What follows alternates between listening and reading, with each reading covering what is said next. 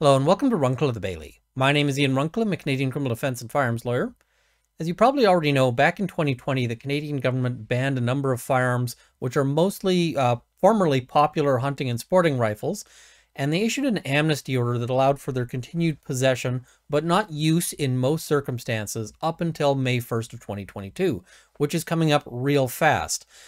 So people were asking me, what do I do? Like, what's going to happen? And I didn't really have a good answer because it looked like the government didn't really have a good answer. That's really been confirmed because they've just now extended the order, providing for an amnesty period. But that's not all they did. So let's have a look at this new order and talk about what's in it and sort of what's going on. And they kind of tell on themselves a little bit here. There's some admissions that are made in this that I think are interesting. So we have here the order amending the order declaring an amnesty period. So this isn't a new amnesty. It's actually editing the previous one, if that makes sense. And the key bit, the one that everyone has sort of been commenting on, the one that is sort of the thing making the headlines, is this bit where they say the amnesty period begins on May 1st, 2020 and ends on October 30th, 2023. So that's an extension of 18 months. So there's a little bit more time. Now, as noted, it says it's an amending order, so amendment. Section 2 of the order declaring an amnesty period 2020 is replaced by the following. So they're, again, editing the first order. So this isn't sort of a new document. It's saying we're correcting the previous one. And there's a whole bunch of things that they actually change in here. And so let's have a look at it. One of the first things that they change here is this. And they do this in several places. They initially said that if you held the registration certificate on the day, but now they also indicate if you were issued on or after May 1st, 2020, a registration certificate for the specified firearm, that they would have been eligible to hold under Section 13 of the Firearms Act had the firearm remained a restricted firearm. So what this covers is there was a whole bunch of people who were kind of left in the lurch, because they had just bought one of the firearms that was covered and they were waiting for the registration certificate to be issued. They'd already been approved for the transfer, but essentially if you bought it just the day before the order in council was issued, you weren't necessarily covered under the amnesty order. So this is trying to patch that hole. And if we look at the sort of original order here, we can see that it didn't include that. It doesn't sort of specify those details. So that's an important correction to this. But it also shows us essentially that they made a mistake the first time. And there's some other aspects here of on or before May 1st, 2020, entered into an agreement for the transfer within the meaning of Section 21 of the Firearms Act to them of a specified firearm that was on April 30th, 2020, a restricted firearm. So again, this is covering people who are in the process of buying something and were issued a registration certificate for the specified firearm that they would have been eligible to hold. And at any time during the amnesty period is in possession of the specified firearm. And you continue to hold the license. That's the firearms license. So this also makes it really important that you check your firearms license expiry dates. And you got to realize that right now they are super backed up at the chief firearms officers. So you should be applying substantially in advance for renewal, especially if you happen to have any of these firearms. Because if you lose your license, then you have lost this amnesty protection. All right, there's some other interesting bits here that I sort of wanted to cover here. And some of these are real interesting omissions that they made. So this one here is about the Bank of Canada. So it says, a person who at any time during the amnesty period is in possession of a specified firearm in the course of their duties as an employee of the Bank of Canada who is responsible for the security of the bank's facilities and who holds a license that was issued. So the reason why is because the Bank of Canada protects their assets, you know, the money, with guns. And the original amnesty order failed to include them. So, and I can kind of, you know, the past 2 years would have been a great time to rob the Bank of Canada because they would have had all these guns that they just can't legally use for anything. Whoops. So that's a bit of an omission that they made there. Of course, I'm just cracking wise here. I'm pretty sure that those guns were ready and willing to be used for defense of the money that entire time, and that they would have relied on the reluctance on the part of the government of Canada to go after the Bank of Canada for using firearms to protect the money. As much as governments can often be a little irresponsible with taxpayer dollars, I feel like there is a limit to that. So yeah, what this really indicates is just that this wasn't very well thought out in the first place. In the same way that if I buy a new car and it's delivered to me and there's no seats in it, that I go, hey, somebody screwed up when making this car. Anyway, let's have a look at some of the other provisions here. So another one is a person who at any time during the amnesty period is in possession of a specified firearm for the sole purpose of storing it on behalf of an owner referred to in paragraph A or B, if storage by them is a condition of that owner's license. So what this was intended to cover, and this is kind of a niche case, but you get some people who, for instance, are moving. And so let's say I am, moving to another house, and I have to leave my house on, one day, and 3 weeks later, I get to move into the new house and I'm going to be staying in a hotel in the meantime.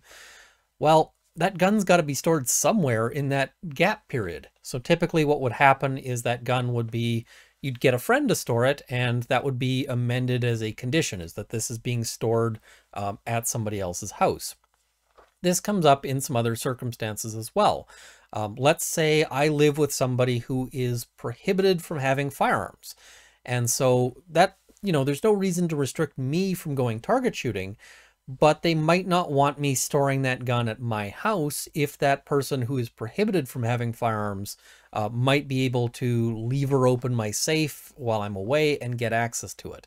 So they might say, listen, Runkle, you can have a gun and you can go shooting with it, but we want you to store it at somebody else's house. So these kinds of cases come up. Again, this is a bit of a niche case, but it's still something that they should have considered when they made the amnesty order in the first place, because this was creating a situation of potential legal liability for people who had done nothing wrong. All they're doing is continuing to store a gun for somebody who, as was approved by the chief firearms officer. Now, there's another one here, and this is a situation where they say they're fixing a problem that they're not fixing. So a person who at any time during the amnesty period is, for the sole purpose of carrying out a repair or adjustment referred to in subparagraph 2, sub D, sub I, in temporary possession of a specified firearm referred to in that subparagraph that is owned by a person referred to in paragraph A. All right, so this is going to be complicated because there's a whole lot of chained references here. And in fact, if I follow subparagraph 2, sub D, sub I, it starts pointing to another couple of subparagraphs. So I'm just going to simplify this. This is talking about repairs for, we'll have a look at what the repair clause says. So repairs or adjustments as necessary for safety reasons of the specified firearm whose use is permitted under subparagraph A sub 8 or C sub I. So that is Indigenous or sustenance hunters, or those Bank of Canada employees that I mentioned. Now, the reason why this comes up is that you had people saying, listen, okay, the order in council and the amnesty order says that I can continue using this firearm for Indigenous hunting or sustenance hunting. But what happens if my gun breaks? Can I go and get it fixed at a gunsmith? And previously there was no provision to allow that. Now there's a provision to allow that that doesn't work. And the reason why I say it doesn't work is because they put in clauses that basically make this sort of useless.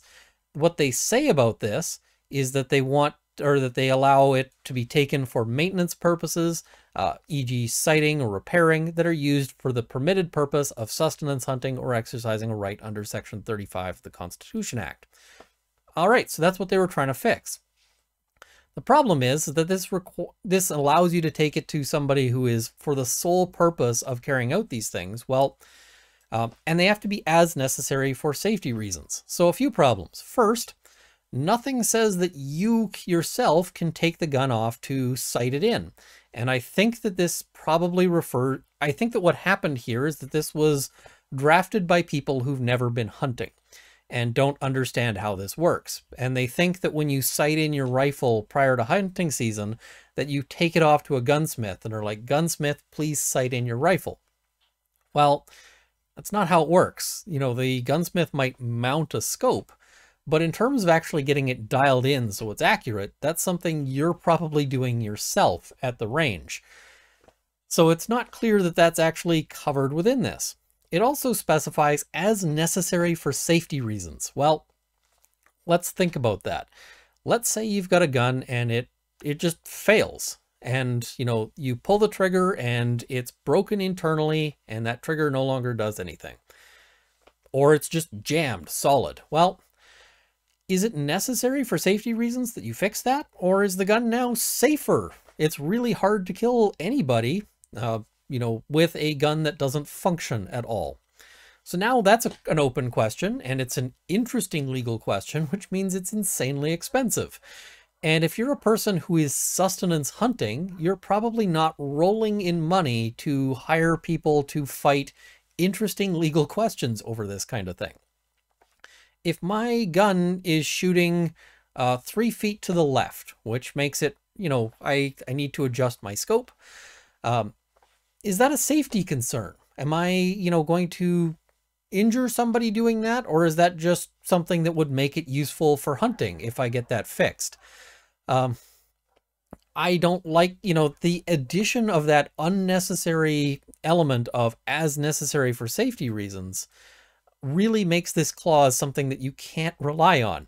So once again, they say that they're helping out indigenous sustenance hunters here, but I would not rely on this amnesty order if I were an indigenous or sustenance hunter here.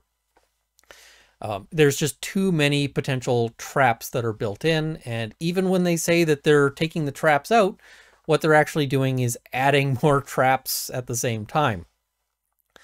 We can also see that when we look at the sort of relevant provision here, which this is a purpose for which you can use it. It says, if the specified firearm was a non-restricted firearm previously, you can use it to hunt in the exercise of a right recognized and affirmed by Section 35 of the Constitution.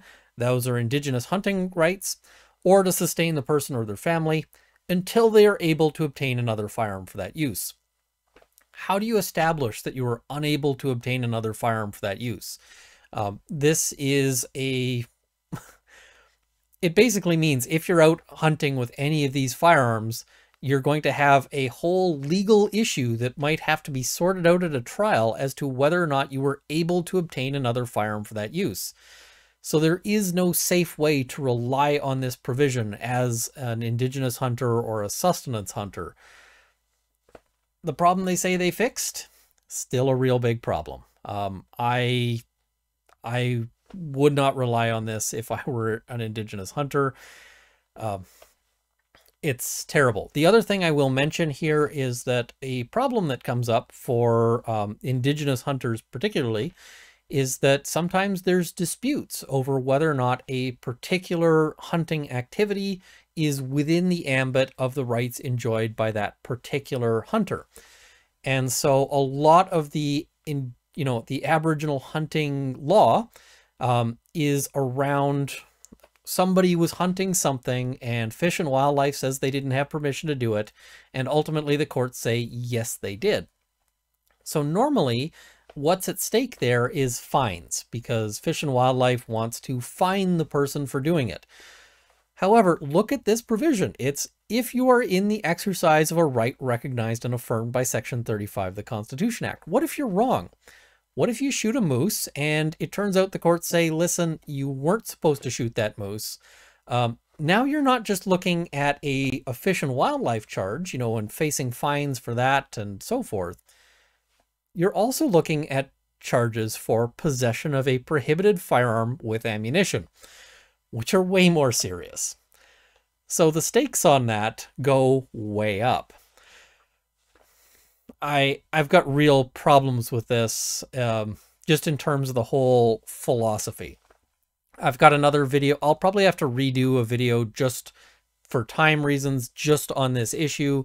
But when they say that they're sort of looking out for indigenous hunters, they really aren't. And I got a problem with that. All right, so mostly here they're adding sort of some provisions here for businesses. One of the other elements is that they had a bit of an issue with businesses where they were for people taking the gun to be deactivated. So if you wanted to have your gun effectively destroyed by a gunsmith, the gunsmith wasn't necessarily protected under the amnesty order when they take that gun in order to perform that work. That's a bit of an oops, because that was the entire purpose of this whole amnesty order. That's what they wanted you to do, is to take your guns in to get destroyed. I kind of feel like missing that is a big deal. Now, I'm not going to go through all of the regulatory impact analysis statement, because the first thing they note is that it's not part of the order. This is just them kind of explaining it. And so they explain some of the problems. I've already gone through them in some detail, but you can see them identifying them. The Bank of Canada could not use part of its inventory, which it possessed and used prior to the May 1st, 2020 ban, to protect its assets, premises, and individuals, because some firearms are now prohibited and its personnel are not currently legally permitted to use them. So they would have had AR-15s for protecting the Bank of Canada. Now they're allowed to use those again. The amnesty order did not permit transportation of previously non-restricted firearms for maintenance purposes, e.g. sighting, repairing, and it still doesn't in most cases, that are used for the permitted purposes of sustenance hunting or exercising a right under Section 35 of the Constitution Act. Let's also talk about this just a little bit, because one of the reasons why they said that it's so important to ban these things is that there is no legitimate hunting use for them, except these legitimate hunting purposes. It's, you know, these are totally unsuitable for hunting, except that people use them for hunting and need to be able to continue using them for hunting, because that would be a major injustice. I don't understand sort of the logical process that gets you to those two separate ideas. All right. Some individuals legally purchased formerly restricted firearms but did not become holders of a registration certificate. So people in that limbo category that I mentioned. This is, you know, they talk about the storage issue and also provides for the deactivation. Although the amnesty order provides for the deactivation as one of its protected purposes, it did not clearly provide protection for businesses to take possession of the now prohibited firearms after May 1st, 2020 in order to deactivate them. Yeah, again, whoops. The amended amnesty order addresses these issues and seeks to maintain public safety, facilitate compliance with the law, and support the exercise of rights recognized and affirmed by Section 35 of the Constitution Act 1982, in order to allow further time for individuals to come into compliance with the law. Come on, guys. This isn't because of us. Like, they're implying that it's because the gun owners are not coming. It's allowing for time for you to figure out what the hell you're doing in terms of a buyback. That's what the problem is. It's not. So the amended amnesty order extends the expiry date to October 30th, 2023. So they say that they address these issues. As I mentioned, they do better or worse at addressing some of the issues. Some of them are still real big problems. And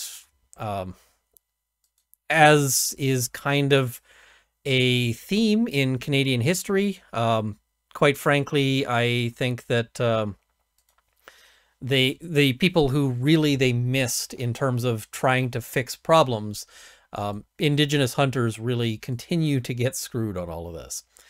Anyway, thank you for watching. I hope that this has provided some explanation of this and some further detail. I may provide some or do some additional commentary on this, just going into some of the issues as we go. But please like this video, share it with your friends, subscribe to see more content. I want to thank my Patreon supporters at the $50 level: Jonathan Wheeler, Canada's National Firearms Association, the CCFR, and the Canadian Shooting Sports Association. At the $30 level, Sights and Arms Limited and Marc-Olivier Damour.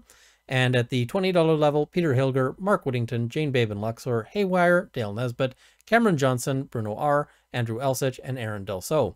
Thank you as well to the $10 supporters who are going to be in the crawl immediately following. Thank you for watching. I hope this has armed you with knowledge, and See you next time. Oh, and let me know in the comments below if you've got any further questions on this one, because yeah, I just kind of shake my head. They admit that they screwed up a whole lot of things, and then they proceed to continue to screw those things up. So that's our government. Anyway, see you next time.